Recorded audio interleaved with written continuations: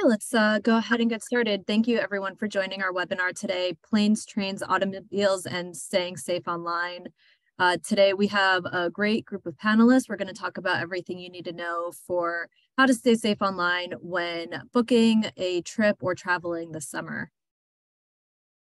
And please note this webinar is being recorded. It will be available to everyone afterwards, probably by tomorrow morning. So we'll send an email out with the recording. And at any point, feel free to put questions in the Q&A box, and we'll try to get to as many as possible by the end of the webinar. Next, just a little bit about us. We're the National Cybersecurity Alliance, and it's our mission to empower a more secure, interconnected world. We do this by running free educational campaigns throughout the year, such as the ones you see on the side, Cybersecurity Awareness Month. Coming up in October, Cybersecure My Business, a program for small and mid-sized businesses. Our HBCU career program for students, Data Privacy Week in January as well. And these are just a few of the programs we run throughout the year. We have tons of free resources and tips and advice available on our website, StaySafeOnline.org. So if you're ever looking for more resources or simple tips on how to stay safe online, check it out and we'll provide more information about our website at the end of the webinar. So now please welcome our speakers. I'll turn it over to Lisa Plaggemier, the Executive Director of the National Cybersecurity Alliance, to get us started.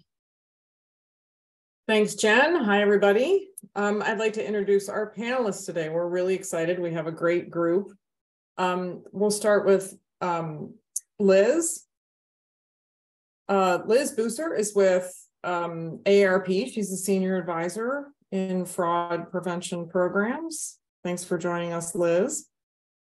Next, we have Lindsey Carraher, Interagency Liaison, Office of Cyber Threat Investigations for the Department of State. Thank you for being with us. Nick MacDiarmid. Nick, I'm glad we worked out your technical issues and you're with us now. If you want to turn on your camera and unmute yourself, we'll be ready to go. Nick is with Marriott. He's Director of Cyber Incident Response.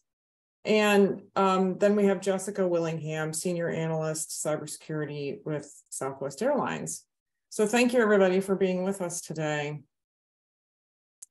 Let's get started with some of our panel questions. Nick, we'll start with you. As someone who deals with cyber incident response, you see firsthand how Excellent. Good afternoon. Oh, good. As someone who deals with cyber incident response, you see firsthand how malicious actors are coming up with innovative ways to steal sensitive data. What are some of the new trends that you're seeing in this area as it relates to travel? Yep. So as it relates to travel, especially within the hospitality industry right now, we're observing, continued trend with social engineering, phishing attacks, where essentially threat actors will masquerade as either a hotel or one of the outside travel agencies such as Booking.com or Expedia, and will essentially attempt to elicit payment in advance from either the guest, or they actually are attempting to do things like that with refunds with the hotels themselves. So it's pretty effective and interesting, actually. They are, we can tell that they're using or looking at credential dump databases to leverage legitimate compromised credentials from potential consumers. A lot of password reuse going on. So, they'll take those accounts, they'll get personal information, whether it be your credit card number, or, within our industry, it's certainly more related to loyalty fraud. So they'll come in, take your points from any hotels that you stay with or anything like that. So with those, some of the key things that you can do to protect yourself, right? We can start using password managers to cut down on password reuse.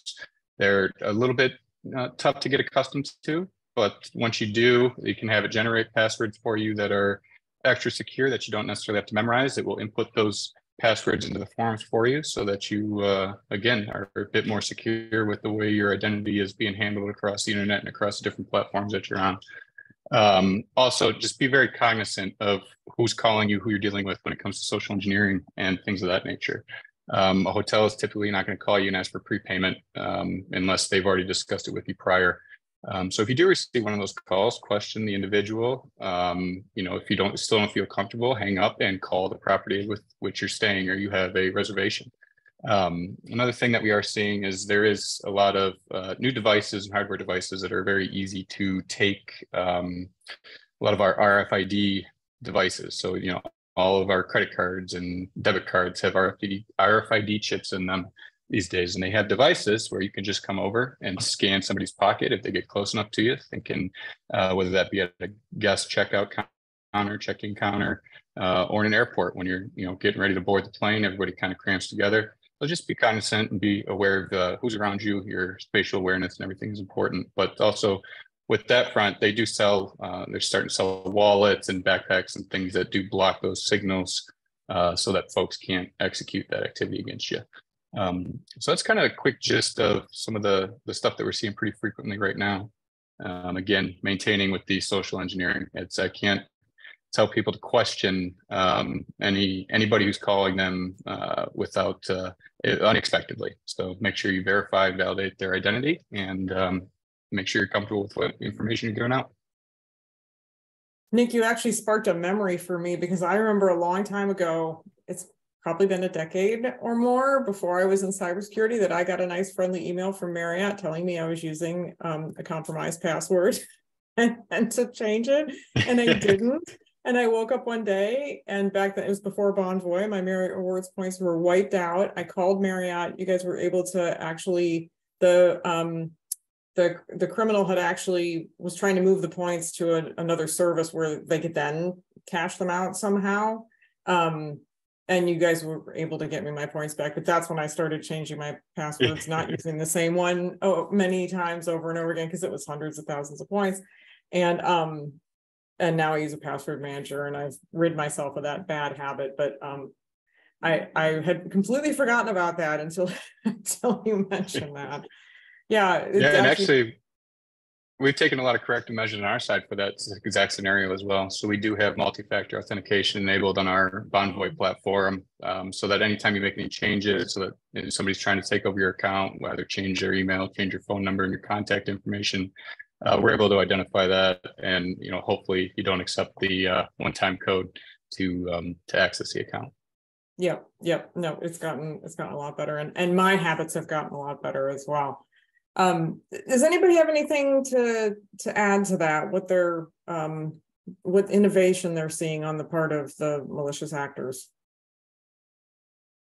Yeah, so good afternoon, everybody. I'm Lindsey Carraher.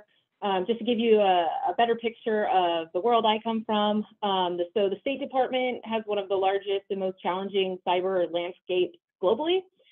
We have 275 diplomatic posts overseas, tens of thousands of employees. We're frequently targeted by some of the most sophisticated and well-funded hackers out there. The directorate I fall within is the department's monitoring and incident response team. We evaluate emerging technologies. We work closely with law enforcement on cyber threats and cyber crime. And we're tasked with keeping everybody on the department's network safe, as well as cyber practitioners. Our mission is to enable diplomacy worldwide.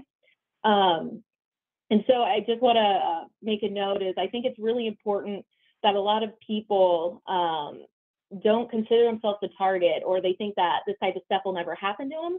But you have to take a step back sometimes and realize maybe you're not the person that has what they're looking for. It might be a friend, a family member, or a peer that you know, a colleague, and they could be using you to get to somebody else.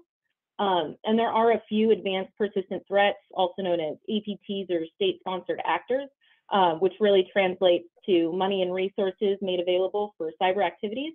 And there's a few that focus on targeting travel industries specifically, with the intent to perform monitoring, tracking, or surveillance operations against specific individuals such as government employees, academia, people affiliated with the military or aerospace defense companies, journalists, among many others.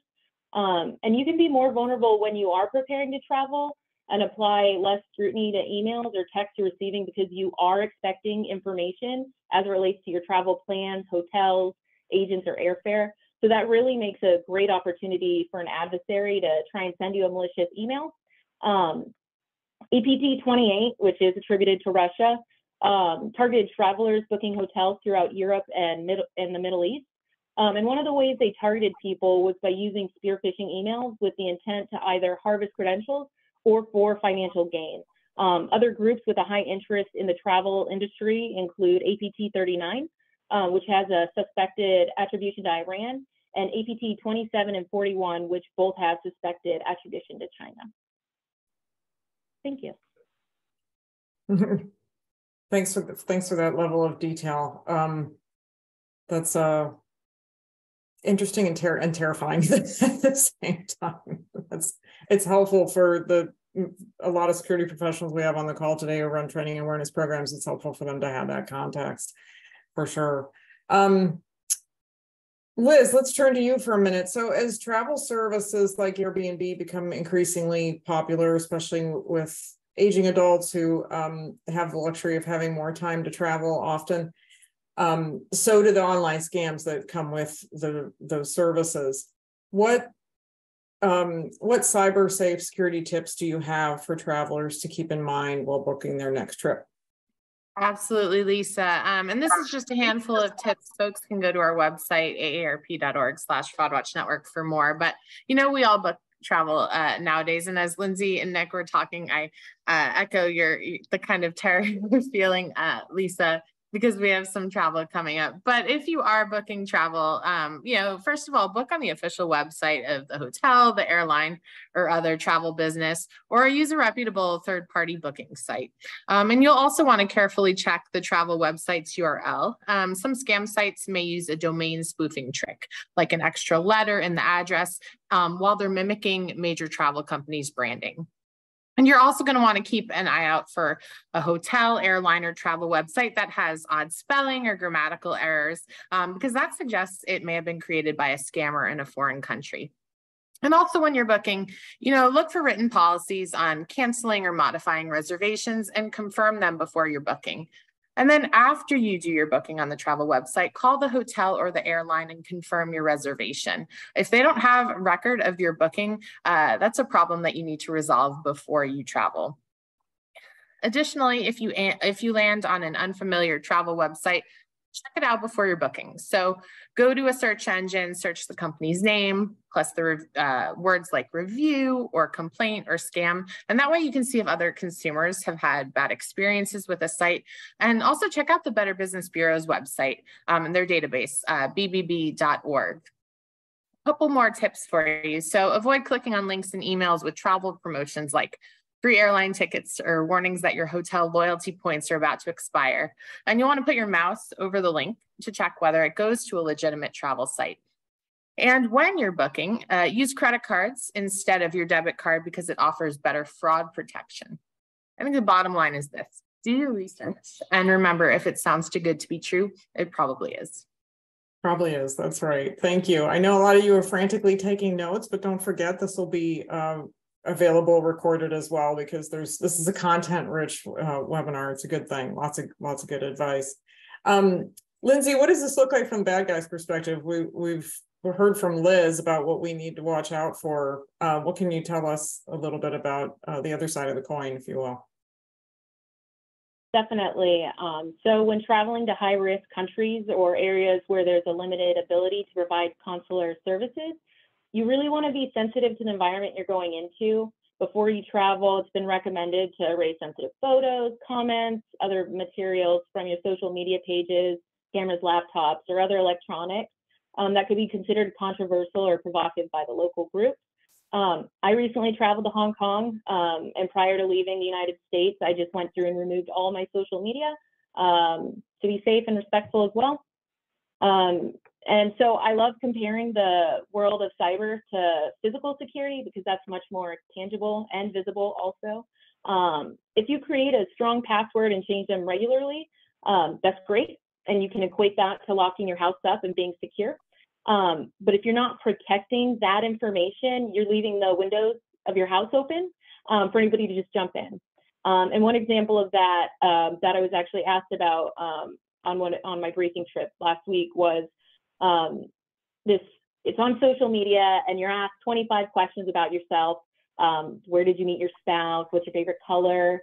What's your mother's maiden name?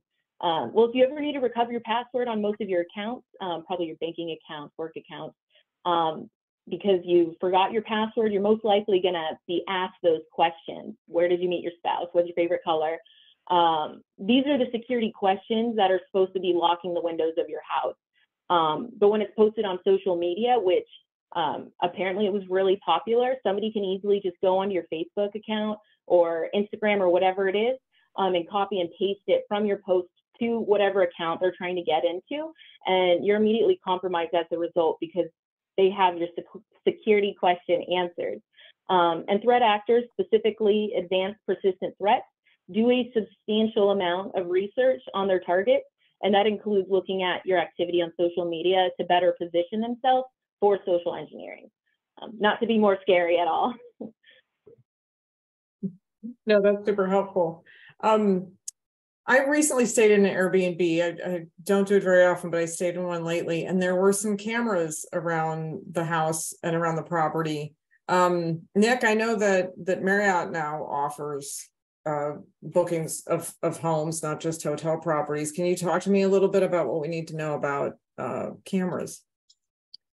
Yep. So with Marriott properties, luckily we control those, and we have standards. We're not going to put any cameras in the living space for the guests that may stay there. However, Airbnb, those properties are owned by individuals, right? It's not necessarily a conglomerate. There's not many people checking and inspecting the properties after guests leave, or if the owner himself or herself have placed cameras around. So it's one thing to be cognizant of. Check common areas anywhere that you might be feeling vulnerable. You want to make sure there's maybe no cameras in there. If you do find one, remove it, call your local police and local law enforcement and have them assist you with the problem. The other thing is be cognizant of cameras on the outside of these types of houses. A lot of them have microphones. So maybe any conversations you might be wanting to have, don't have them next to the camera.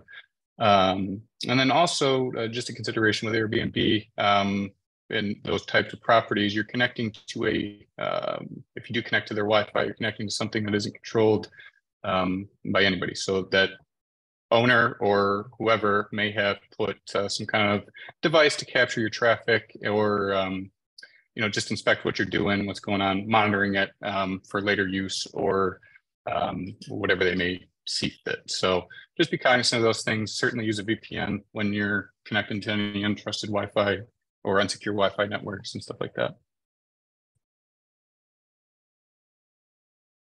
Jessica, let's move to you with a question about airlines and airports.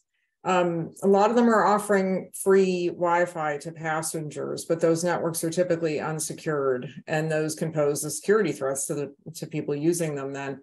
So how do bad actors use these open networks to steal sensitive data? What's going on behind the scenes? Well, the good news is that public Wi-Fi is actually much more secure than it used to be. Obviously, anytime you're connecting to something that you don't know about, there is a degree of risk, but most websites are secured these days. So even if the Wi-Fi spot that you're on belongs to an airline, an airport, a hotel, Starbucks, whatever, as long as you know what you're as long as you know that you are logging into that organization's Wi-Fi spot, you're probably gonna be okay. Just kind of pay attention to what you're doing. If you're doing something really sensitive, maybe don't do it there. But as a general rule, even if someone does want to snoop on what you're doing, most of what they're going to be able to see is that you went to a website, not necessarily what you did on that website. That's not necessarily, it's not always the case. It's just the vast majority of the time. If you're at an Airbnb or something like that, like Nick said, definitely it's a kind of different ballgame there. You don't know what they could have installed on those systems, so be extra cognizant there. But generally, your run-of-the-mill aircraft Wi-Fi is going to be okay as long as you know what you're on. It's also as long as like your security updates are all done and everything. I know they're terribly annoying to do, but they're even more important to have when you're traveling, right? As Nick said, VPNs are really great for personal use, especially the ones like you see them advertised on like YouTube and podcasts and things like that too. But you are also, while you're just kind of transferring where your data is going through. So you are paying for the privilege of giving all of your data to that VPN provider instead, if it's for personal use. So full disclosure, I don't use one when I'm traveling for personal use. And I use my work one if I'm working while on the go, but I don't actually use one when traveling in that way. And generally as long as you're just doing general web browsing and things like that, you're probably going to be all right. More privacy concerns then about using a consumer grade VPN? Is that it? Personally, a little bit. Yeah. Okay. No, I use a VPN that I trust. That's used by a lot of enterprises as well. Because I think about situations where I might be needing to do something like banking or something financial related, and I am on public Wi-Fi. I think the advice we generally give people is to use a VPN if they're in that kind of situation. Anybody else have an opinion on that they want to share? Yes to VPNs? No, no it to all comes VPNs? down to trust, right? So it depends who you trust with your data. So I think VPNs and a lot of these companies have been around long enough, whether that be Nord or private internet access. They're trusted, reputable. I think they get a good handle on their internal security. So I certainly feel confident using it, and I feel a level of protection when I do use it, if I am connected to something that I do not control. Yeah, so read reviews, do your research carefully if you're choosing a VPN. They've definitely gotten, I think, there's been more wide adoption, and they've gotten more affordable for personal use since COVID, since we found ourselves working from home and everybody getting in the habit of using one because so many of our employers require us to use one at home or when we're traveling. So read reviews, and I'm pretty sure consumerreports.org has an article that reviews VPNs, and that includes access to your data, privacy concerns, all that good stuff. Okay, so Lindsey, back to you. As interagency liaison, you're building connections and partnerships with other federal agencies and partner nations. Can you talk to us about how the Department of State is working with other government agencies to ensure that consumers are protected while traveling? Yeah, so the department is highly interested in working with the whole of government, and we believe that all agencies should have a part to play in the defense of the nation within the cyber realm.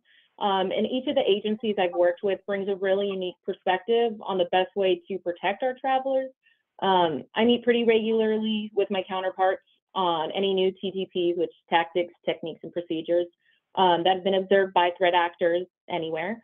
Along with any new ideas about anything anybody's tried or evolved to mitigate and counter these threats. I've worked with some partner nations on the type of information that's being briefed to travelers when they go overseas. Stuff like VPN does kind of bake in there as well. A big focus that we, along with our partners, have are mobile devices. We've collaborated to develop and share ideas on best practices to secure your device, such as auditing application permissions.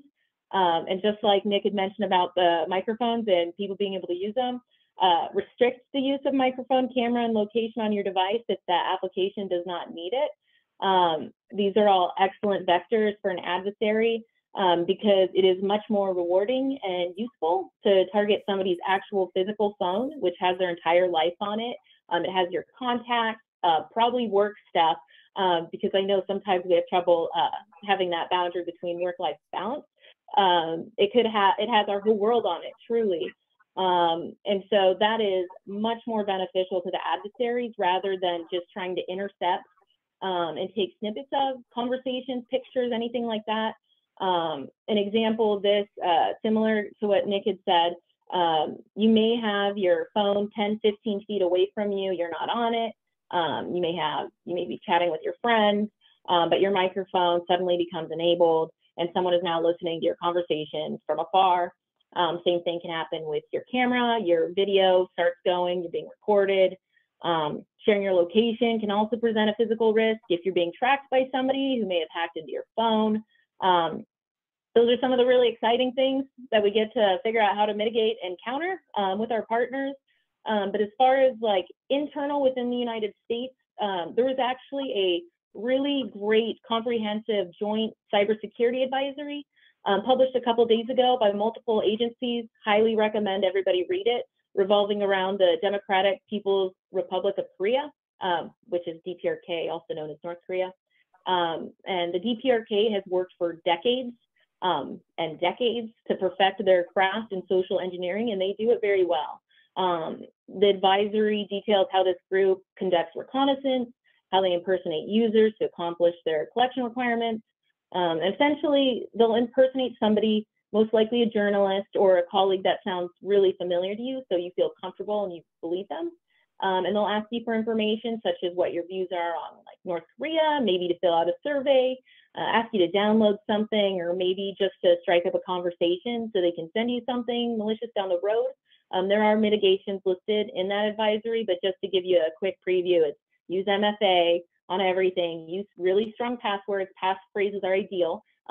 Complicated passwords were made for computers, or were made for people, not computers, and we can crack passwords. We, not the Department of State, but we as people can crack passwords using tools now. So you want to use a passphrase, which is multiple characters.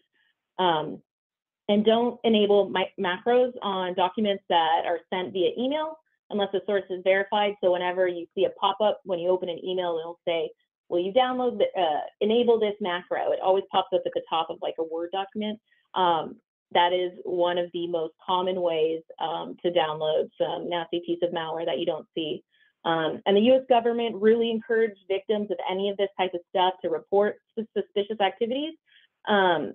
And then in this case, specifically those related to DPRK cyber activities. And if you have any information about these things in cyberspace, including past or ongoing operations of the DPRK, when you provide that information, we have a Department of State Reward for Justice program where they give out awards of up to $5 million, because then it gives us a better holistic approach of what the threat environment really is. So again, not to be too scary, but that's just what the threat environment is. It's really spicy, but there are a lot of joint cybersecurity advisories that are posted on, I believe CISA posts them pretty regularly. You can find them on LinkedIn. And they're very informative and a great way to stay up to date on some of those things. Great, thank you for that. Liz, so you're working with folks in the older demographic. What advice do you have specifically for them to keep their devices secure while traveling? I know this is a challenge I have with my parents and you know, not being in the same room with them and trying to help them set up MFA on different accounts and things like that. And it can be confusing. I think a lot of us have had the experience of being on a FaceTime or a Zoom call with our parents, trying to actually, you know, hold the device up and explain where to click and what to do. But talk to me a little bit about what kind of advice you give the folks that are AARP members. Sure. So actually, I'm just gonna, I guess a lot of what we advise people with was touched on already. And really it's tips that anybody of any age should be following anyway. So like Jessica said, keep your device's operating system updated, you know, always install and update when you're prompted, since the new version may replace a version that criminals could exploit. And that also goes for your device's security, like the firewall, antivirus software, anti-malware. Make sure you're running these programs and keeping them current. Another piece of advice, which has been touched on, protect your passwords. Don't share them with anyone. And if you write them down, store them safely. And Lindsey mentioned too, use a unique password or passphrase for each online account you have. It is so hard to do that, but as was mentioned, if a scammer cracks one password that you use on multiple sites, they have access to all those accounts. And I think Nick mentioned earlier, you might want to consider a password manager. And I think Lisa, you said you're using one of those, and you can look up information online to find one that may fit your needs. Just a couple of other tips, you know, turn off your Wi-Fi and Bluetooth when you're not using them. Log out of your account when you're finished using it. Don't stay logged in. And then regarding public Wi-Fi, we talk a lot about this on our end. So don't allow your device to automatically connect to any available Wi-Fi network. And as was touched on, be careful what you do on it. So we say generally it's okay to browse the web and check news, weather, or traffic, but don't use it to do online banking, to make purchases, to check email, to use social media. Basically, we say don't use public Wi-Fi to access any site where you have to enter a username and a password. Additionally, you know, don't trust that your mobile apps will be secure on a public network as well. Some apps out there don't encrypt information properly. So we say it's better to use them on your mobile provider's data network instead. And then I will chime in on the VPN comment. We do tell folks consider signing up for a VPN, especially if you travel extensively or use public Wi-Fi often, since it will encrypt your data even on unsecured public Wi-Fi networks. And again, these are tips that anybody of any age should be following anyway. So that scenario where I'm trying to help my parents, what work does AARP do to support adult children like me who are trying to help their parents as they adapt to the digital age? So what's great about AARP's resources is, you know, they're available to folks, whether or not you're 50 plus, whether or not you're a member of AARP. So we have a lot of resources on aarp.org/tech. It's the AARP Personal Technology Resource Center. So two in particular I wanted to highlight. One is a collaboration with Senior Planet. And so we have links to free online classes there. These are available in English, Spanish, and Chinese. And it can help older adults in general to learn more about technology and safely connect with others, you know, for exercising, socializing, you name it.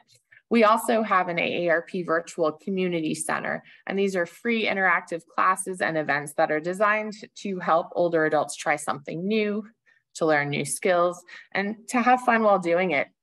And the site, again, which is aarp.org/tech, has great articles and videos on how you can stay safe online, how you can protect your privacy while you're online.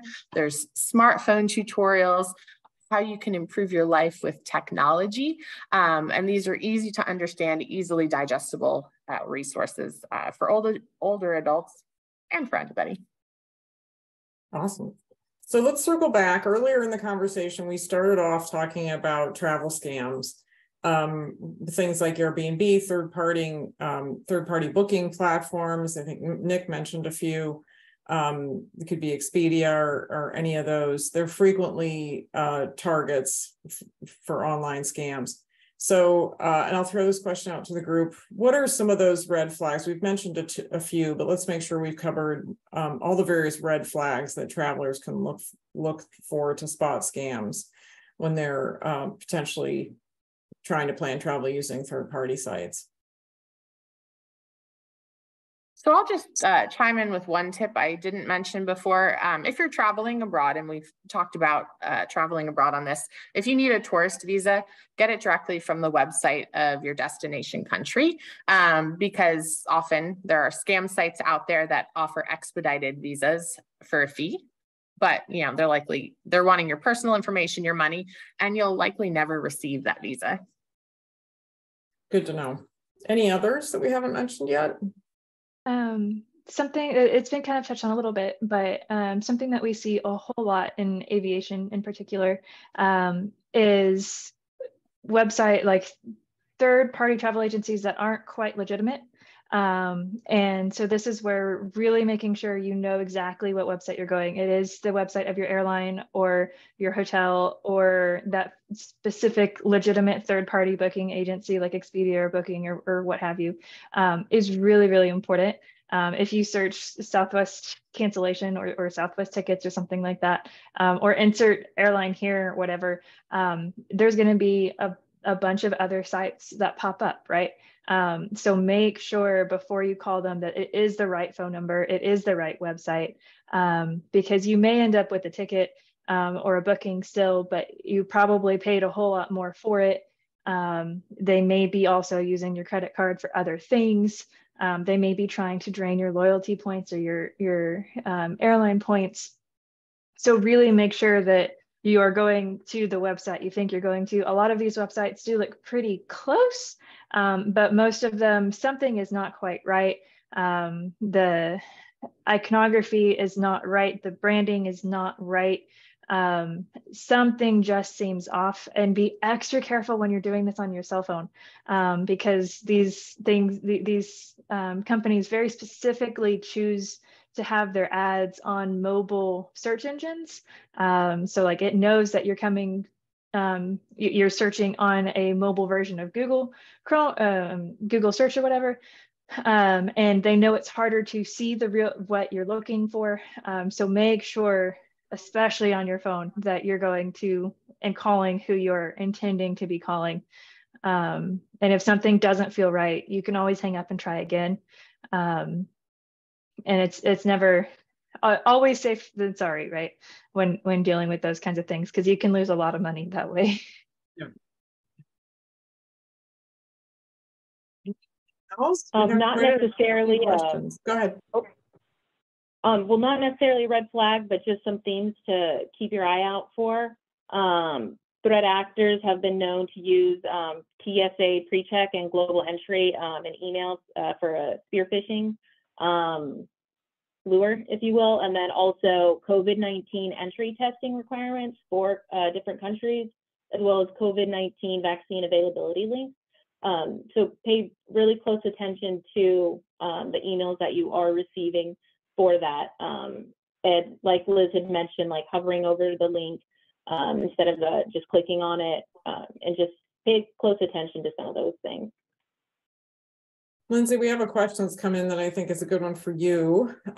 Somebody who I think is from a university who has professors traveling to foreign countries is asking about countries where encrypted computer systems are illegal for travelers. Yes. Is that something you can address? Yes. So is the question what to do in those cases? Yeah, and or which countries those are. So some of them are pretty clear. If you go online, I believe, gosh, I'm trying to remember the website, but you'll be able to see if it's illegal in a specific country, they are very clear and upfront about it. So you know before going. And there are alternatives, like VPNs in some places are still available. And that's what I leverage typically. And that's what I've told some folks who go to some higher risk areas where encryption of your actual computer and a couple other things are a no-go. There are alternatives. You just need to dig a little bit deeper to find them. Okay. Nick, you mentioned earlier RFID scanners. Do you happen to know how close somebody has to be to you to be able to, pull data off a credit card or something? To do it successfully, they're going to be almost right up on top of the device. So that's why any area where you're clustered together with people, typically in lines or, those are going to be where that typically happens. Okay. Somebody else has asked, am I safe by turning off Wi-Fi while I'm traveling and just using my cellular data? I would say that is a excellent alternative, assuming you can get reception, right? So mobile networks are rather secure as they can be.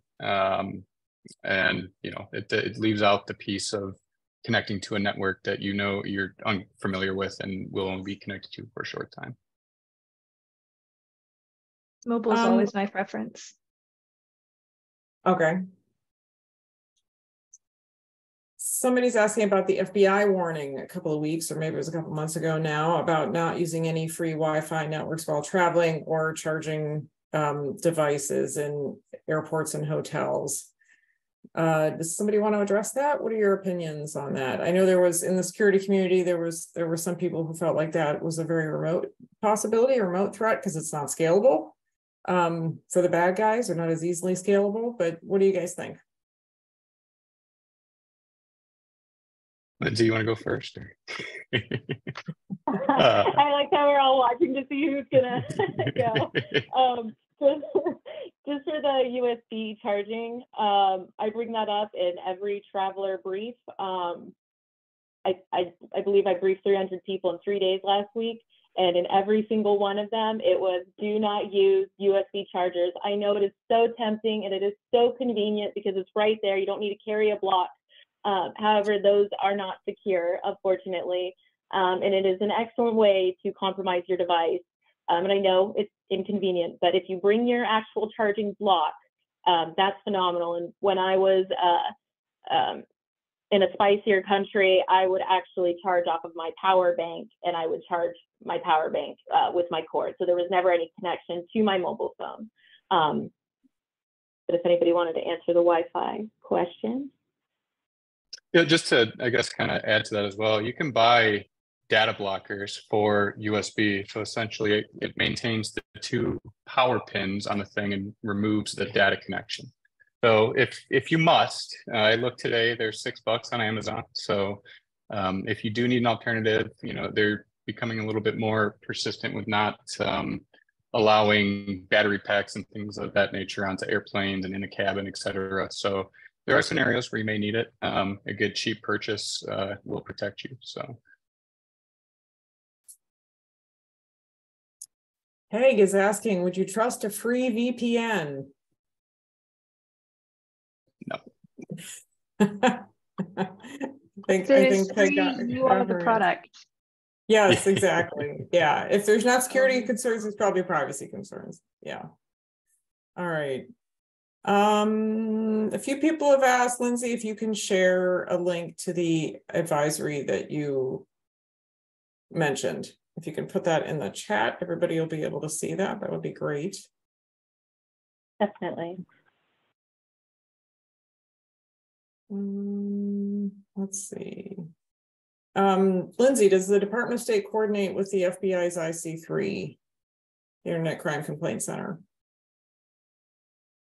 So before I joined the Department of State, I had no idea how big the Department of State truly is. Our coordination measures are astounding. If there's a group out there to coordinate with, we're coordinating with them somewhere, some way. And communication lanes are always open.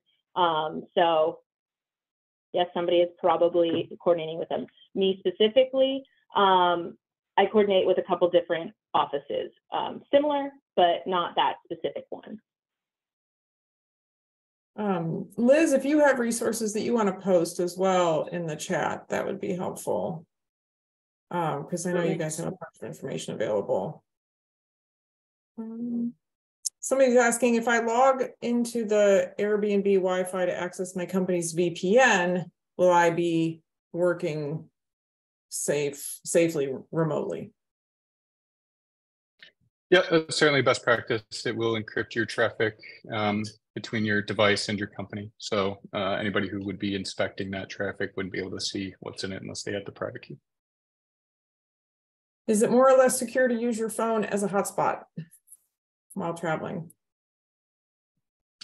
As we touched on earlier, I think that's certainly my preferred method of connectivity if I need to connect on a computer or something.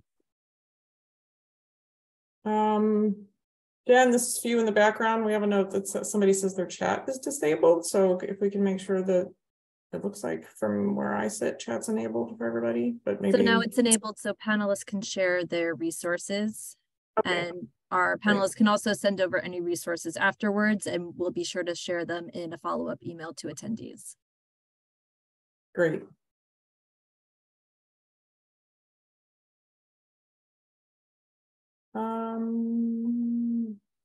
Somebody asked, how do I keep myself from being hacked by family members that I'm sharing Wi-Fi with? I know in my household, we at least have a segmented network. We have family Wi-Fi, and then we have a guest network for people that aren't family that are in our homes.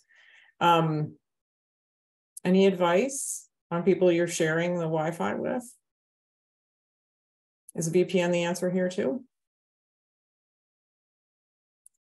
VPN would certainly be, I think, the best approach, but when you don't trust the people that you share the network with, it's a precarious situation that you have yourself there.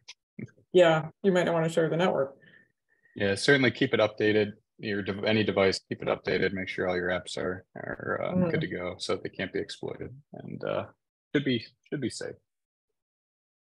So we have somebody asking about mobile devices and smartphones, keeping those secure. Are they more vulnerable to exploits in general? And aside from keeping our antivirus up to date and operating systems up to date, any other advice when traveling with a smartphone?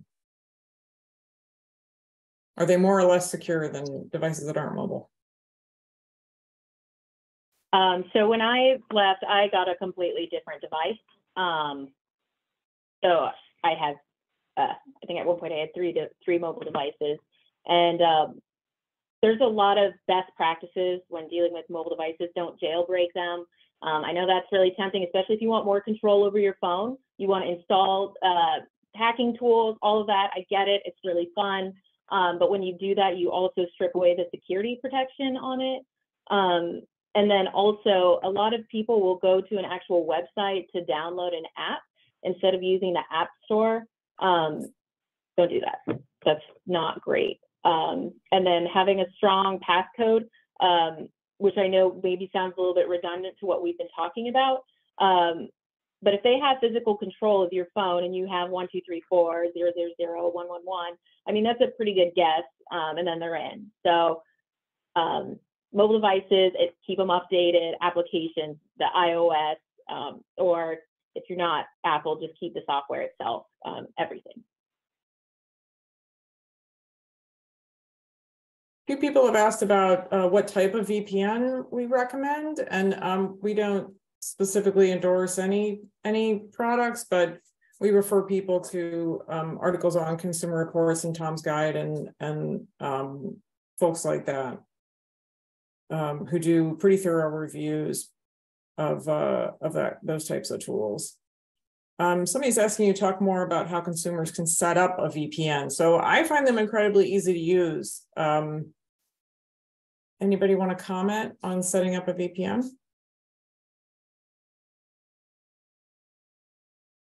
I would say, oh, go ahead, Nick. Sorry, I talk so much. You go ahead. Yeah, that's all right. So, there's varying degrees of, complication when you can set these things up. I think for consumer base, they've made it extremely simple. You download the app, you create an account. Again, as we talked about earlier, you definitely want to pay for that account. So then once you have that account, the app's there, I simply open the app, click the button, and I'm connected to a VPN, whichever one I've designated. The app I use in particular as a list, so I can route my traffic through various different exit points from that network. So if I need to go to another country for some reason and still want to access my stuff in the US, hook up the VPN. There you go. Great. Kind of a complex question here. We have somebody asking, what are my rights from either U.S. Border Patrol or traveling in other countries as far as searches or questions at the border? Can I refuse to hand over my device? Can I refuse to unlock my device? Lindsey, does the State Department issue advice for those situations abroad, or do you know how in the U.S. if that's something that a U.S. citizen can be asked? I think the tricky part here is, when we do go to another country, we are guests. They do have their own laws, and we do need to respect that. We're not above them. So if they have something in place there that says you have to turn something over, if you don't do it, could be detained, or they could throw it away, whatever they want, whatever their law says. But again, we are guests when we go to another country. But as far as specific guidance, direct policy from the department, I'm sure we have a high threat, travel to high risk areas webpage, and I can post it on here. And it has really great stuff for some of that type of information. Great.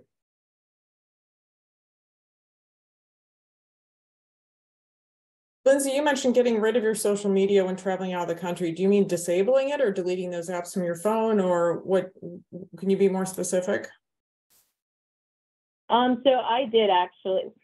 I probably should have completely deleted it, but I just deactivated a bunch of it because, again, maybe some places are more conservative, and maybe some of my social media, you know, is not in line with the specific area or whatever it is.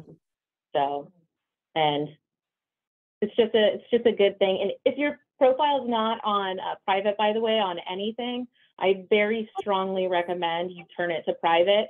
Tell your mom, your grandma, your brothers, sisters, everybody, just put it on private, because all that stuff can be used against you. So, Nick, question for you. Should I lock my company PC in the hotel safe when I'm traveling, or carry it with me everywhere?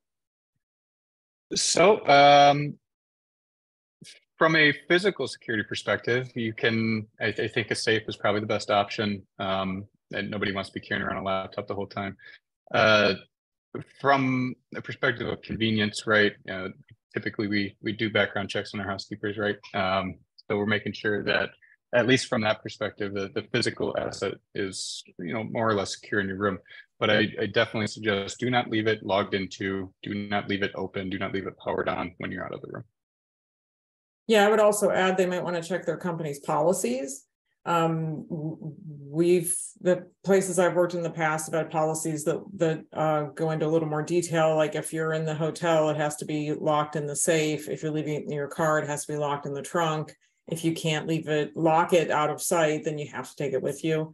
So there might be nuances to your company policy if you want to consult that. Somebody says, shouldn't I focus on using secure protocols versus worrying about network security and VPNs?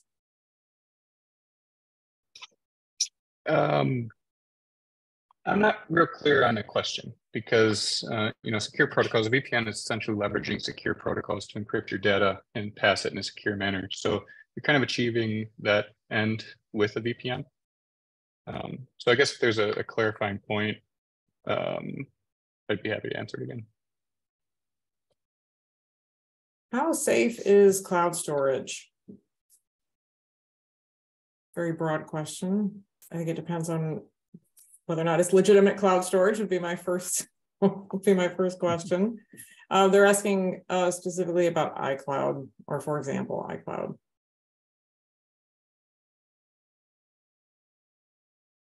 Anybody want to comment? I'll say that I use it for personal cloud storage. Yeah, I use it as well. I think here it's read reviews and things like that. But go ahead, Nick. Yeah, I think the big companies, you know, your AWS, your iCloud, all the big ones have pretty good security in place. Now, that data is only secure as you keep your account, right? So kind of coming back to the password security, making sure your accounts are tied up, and make sure your devices are configured appropriately. You know, multi-factor, yep, that's a must. You know, if it's not enabled by default, which a lot of people are doing these days, you know, make sure you go and enable it if it is an offering. And in addition to that, make sure your settings are appropriate, right? You can remember some time back where there were a lot of iCloud accounts that were misconfigured to be publicly accessible. And the users didn't necessarily know that. And then the other thing you want to think about is what is going up into that cloud. So a lot of people take all their pictures from their iPhone and they all get pushed up, when some of them maybe you don't want them, maybe you want to have them on your phone. And make sure they're deleted across the platforms too when you do decide that something isn't needed anymore. Because we have run into that as well, where something was thought to have been disposed of, ended up compromised, and you know, that data was out there and we didn't even know it existed still. So last comment, kind of a devil's advocate comment here. By using centralized services like a password manager or a dedicated VPN, Aren't we just making the bad guys' jobs easier? Now they just have to hack these services. Opinions? Well, we can talk about the password manager breach that happened not too long ago. You know, there's levels and layers to that protection. You know, just because the company gets compromised, it doesn't necessarily mean that all your passwords are going to end up compromised. There is levels, and I don't even think that previous breach, I haven't read any updates, so pardon if I misinform anybody, but I don't think they were able to actually access any customer passwords, what they were able to retrieve. So yeah, again, so it comes down to what your appetite personally for you know, for kind of adding a little bit more to your daily routine in the for the sake of security. So, but it's certainly more secure than just writing them down, I would say. So yeah, absolutely. Okay, we're about out of time. I want to thank everybody for all their questions and the amount of interaction that we had today, everybody getting involved and sending us your questions. And I want to thank all of our panelists. Again, we are the National Cybersecurity Alliance. You can visit us at StaySafeOnline.org, and we invite you to follow us on social media, or you can go to our website and sign up for our newsletter. Thanks, everybody.